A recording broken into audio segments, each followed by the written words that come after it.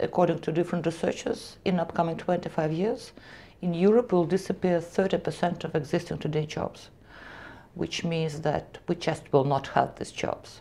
And we see very clearly that level of digital skills will become the ground of new social division.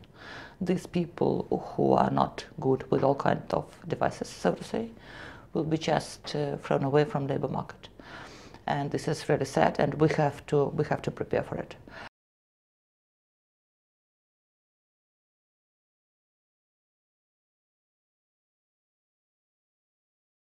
I'm a former journalist and I'm a Russian speaker from Estonia, which means that I'm standing for rights of minority languages, all kind of minority schools and so on and so forth. But I'm a member of three committees, Committee of Culture, of Petitions and of Employment.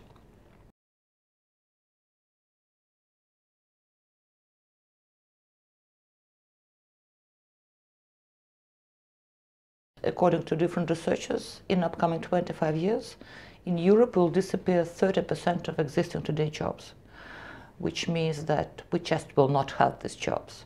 And we see very clearly that level of digital skills will become the ground of new social division. These people who are not good with all kinds of devices, so to say, will be just thrown away from the labor market. And this is really sad, and we have to prepare for it. Of course, European Union and European Parliament and European Commission has proposed several long strategies, let's say.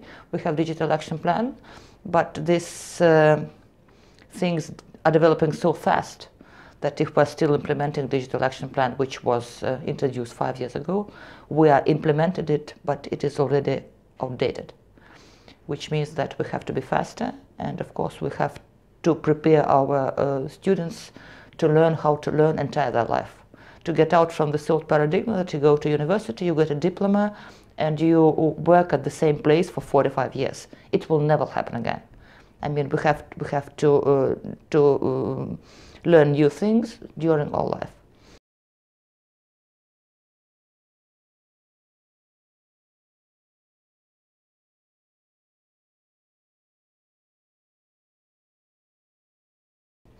Some of them are less protected and some of them are not less protected. If we're speaking about the second job, for instance, if you are, I don't know, working like a counter 40 hours a week, and then you have second job when you, I don't know, drive Uber, you are protected.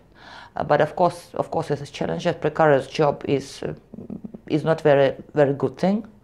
But first we have to look how it works. I mean, if we're speaking about platform economy, and then regulate it, not vice versa.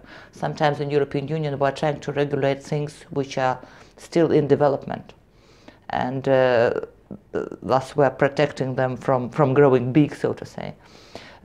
This is a problem, and we're dealing with this problem, I would say, non-stop.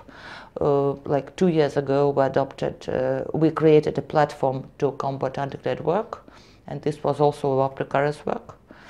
But there are several obstacles, and one of them is that we have subsidiarity principle in the European Union, which means that each member state is regulating these things itself. But we're exchanging best practices, and we're trying to solve this problem.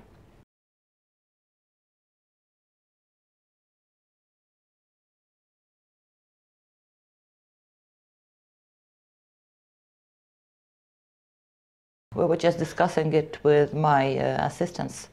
And I said that I'm not that sure that it's very important to go vote, just to go vote for vote, which is really important to go vote and to make your choice. I mean, not just to do it. We have to do it consciously. I'm in favor of, I don't know, informed voting.